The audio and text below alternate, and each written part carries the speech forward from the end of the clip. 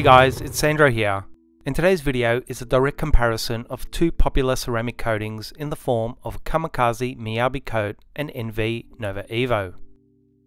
So both of these coatings are going to be placed head to head in an attempt to discover and share information about their user experience, look, feel, hydrophobic behavior, chemical resistance and overall value, so that when it comes time to buying one, you can make a well-informed decision. And based on the fact that both of these products are rather expensive and sold as premium ceramic coatings from two well-respected brands, I thought this would be a well-matched and interesting comparison. Now, as I'm applying these coatings to a couple of test panels, the first panel being a single layer of each coating and the second panel being 2 layers of each coating, I'll just share what I've discovered about their user experience while testing them out side by side over the last couple of weeks. Starting with Kamikaze Miyabi coat, this is undoubtedly a nice coating to work with.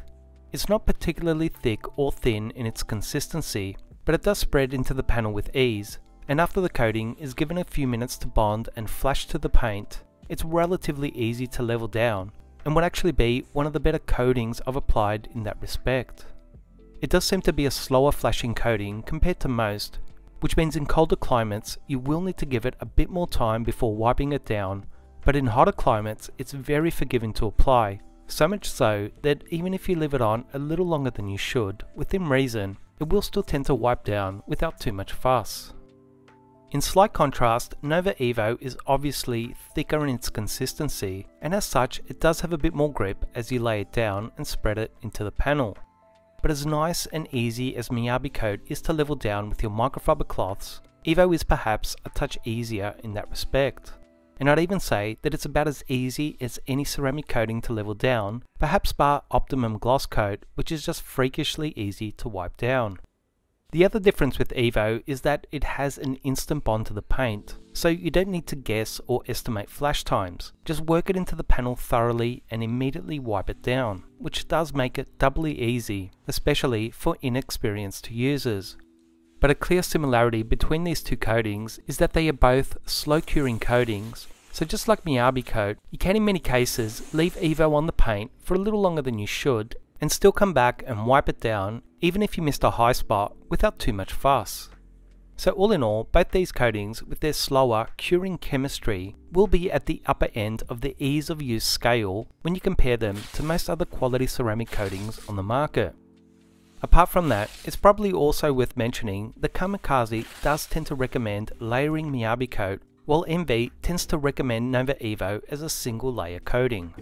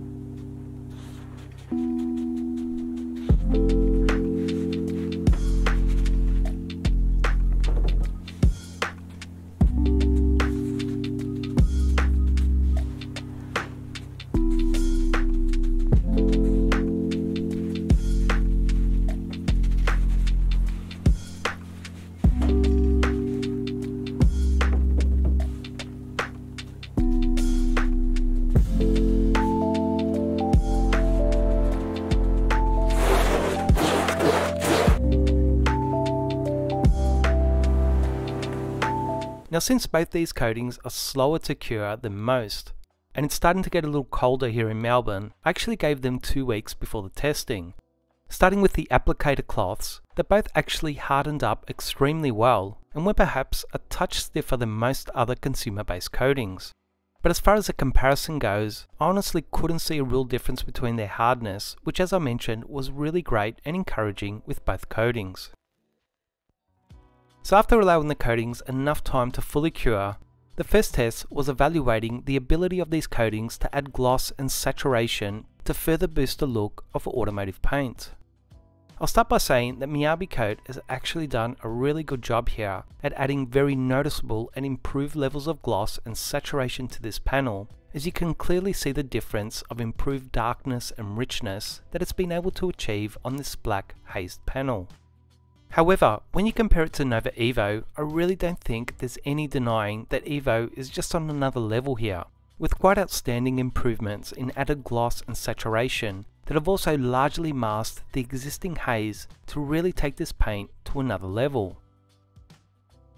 Now as we have a look at the red test panel with 2 coats of each coating, I know it's a little harder to see the results on camera, but I think Miyabi coat looks much better here, with quite a noticeable improvement with 2 coats compared to 1. While Evo maybe looks a touch better with 2 coats, but it's not a massive difference compared to the single coat. So what I would say, also based on applying these coatings on various other panels while testing them out, is that Miyabi coat really seems to benefit from a second layer in relation to its look, while Evo didn't as much. And to be fair, Evo is recommended as a single layer coating, while Miyabi is recommended as a layered coating, so it kind of makes sense, and my testing seemed to confirm that. But I also think it's fair to say that a single layer of Evo still tends to look a touch better than 2 layers of Miyabi coat, and as I mentioned, I still think Miyabi coat looks quite fantastic. The next test was evaluating the slickness or lack of friction that these coatings create on automotive paint. Starting with Kamikaze Miyabi coat, I tend to say that it's fairly on par with most ceramic coatings here, certainly being able to create some improved slickness compared to bare paint, but as with most ceramic coatings, it won't be quite as slick as your average wax or sealant.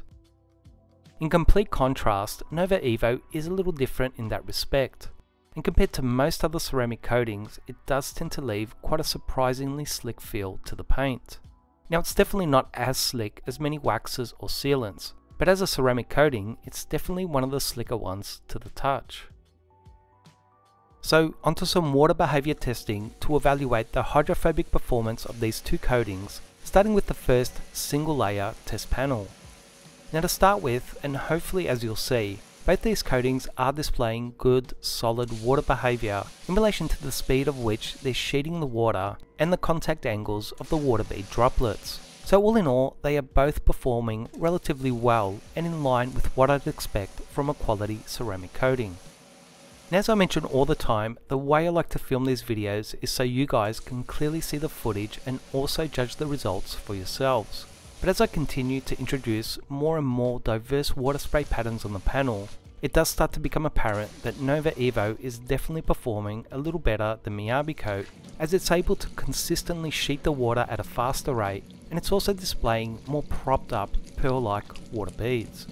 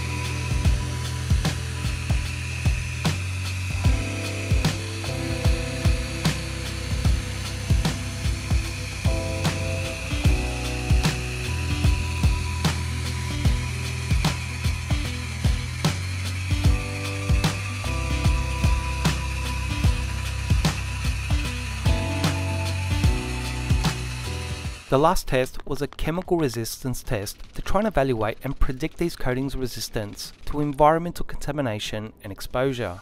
The chemical used was Carpro Multi-X at quite a strong 1 to 2 concentration, and as per usual, I'm going to start by lightly hitting the panel with the chemical and then start to get progressively more and more aggressive with each subsequent application to see what it's going to take to break down the hydrophobic behavior of these 2 coatings.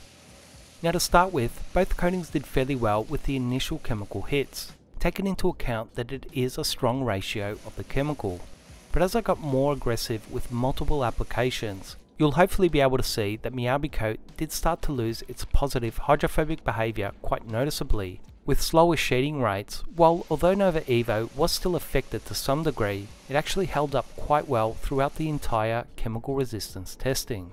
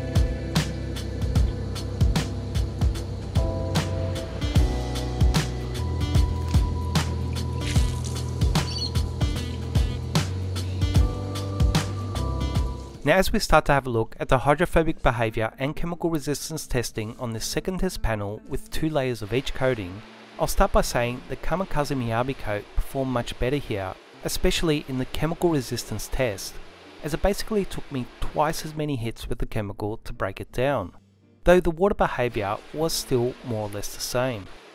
Whereas Nova Evo performed relatively similar here, with perhaps just a very slight improvement compared to the previous test panel. Now the results were still the same in respect to Evo displaying slightly better hydrophobic behavior and a greater resistance to the chemical, but it was actually much closer here compared to the previous test panel, which I believe has more to do with Miyabi coat really benefiting from that second additional layer, whereas Nova Evo just seemed to mildly benefit from that additional layer, which is completely understandable but was still interesting to see. So as you guys have a look at the rest of the testing on this panel, I'll just sum up this video with my personal thoughts. Now Miyabi coat has been around for a while, and I actually first tried it many years ago while I was still a mobile detailer. Back then I think it was quite unique and revolutionary for the fact that it was just so easy to use, while most other coatings back then had kind of awful user experiences, at least by today's standard. But the thing is, a lot's happened in the world of ceramic coatings since then, where most coatings today aren't just easier to use, but they also tend to look and perform much better than they ever did. I think it's a real testament to Kamikaze that Miyabi coat was made so well back then and has really stood the test of time unchanged. But whereas it really used to be quite a unique top tier coating back then, the competition has really caught up. And although I think it's still a great coating today, it may be time for Miyabi 2.0 if Kamikaze wants to continue to be at that top tier level. Now if I'm being completely honest, as a standalone single layer ceramic coating, Kamikaze Miyabi coat is fine and it looks, feels, behaves and performs okay. However, when you take the time to apply a second layer, Miyabi coat just seems to massively benefit from this, and I'd actually say that it seems to perform almost twice as good with 2 layers, which is a little uncommon. So what I would say is that if you're going to spend that money on Miyabi coat and you do want to see that 2-year durability claim, make sure you do layer it, or else you're really not going to unlock the great benefits that this rather nice ceramic coating has. And if you're feeling rich enough, I know that most Kamikaze fans love 2 layers of Miyabi coat followed by a top layer of ISM. Nova Evo just couldn't be more different from that perspective, as it just lays down so thick to start with, and it looks and performs amazing as a single layer, with not all that much benefit to be had by layering it. Now there's no harm in layering it if you wish, as if by chance your first layer isn't perfectly applied, then a second layer will address that, and also perhaps give you a little more durability and performance. But when you take into account that Evo is a little cheaper to start with, and one bottle can do 2 cars quite comfortably, its value does become quite exceptional when you consider its impressive performance. Now there's no shortage of ceramic coatings on the market, most of which will come in at a lower price point than these 2 offerings. But when you take into account and appreciate all the development and testing that must have gone into these 2 coatings to create such a beautiful user experience, matched to fantastic looks, behavior and performance, you start to appreciate that both these brands must have worked extremely hard to create 2 rather exceptional consumer-based ceramic coatings that can actually rival some professional grade coatings. Which one is best, or are these 2 coatings really worth the extra money? That's a decision everyone has to make on their own based on their own needs. And although I appreciate that no single test or review is perfect or definitive, I do hope that this is a helpful video for some of you out there. I'll end this video by saying that I find it interesting how when I review a product that favours a certain brand or fans of that brand, I get a lot of praise from them telling me how thorough and unbiased it was. Yet when the opposite happens, those same individuals or brands tell me how my video was flawed and subjective. I know that the vast majority of you guys aren't that way and appreciate me sharing information and my personal experience and opinions with these products, even though we are all to some degree biased as human beings. But I thought I'd just share that, maybe to highlight that some people need to check their own biases before they start accusing others of the same thing. As always, I really hope you guys enjoyed and found this video useful. please share this video, like, comment and subscribe to this channel to show your support for this content, and I'll see you guys soon. Perfect summer night.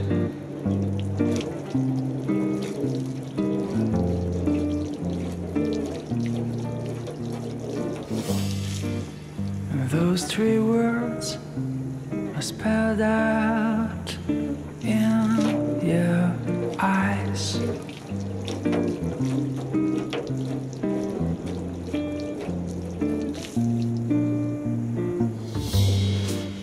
But before I go on, say something wrong.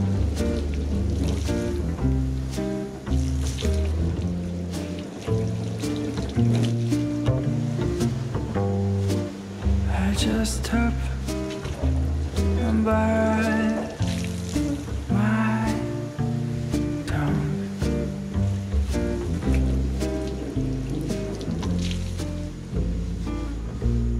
'Cause you've been told too many times before.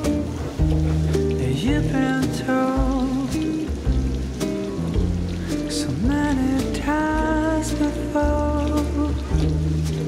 So I'm gonna try with something new. And I'll never say that I love you. When the line between us just fades and blurs.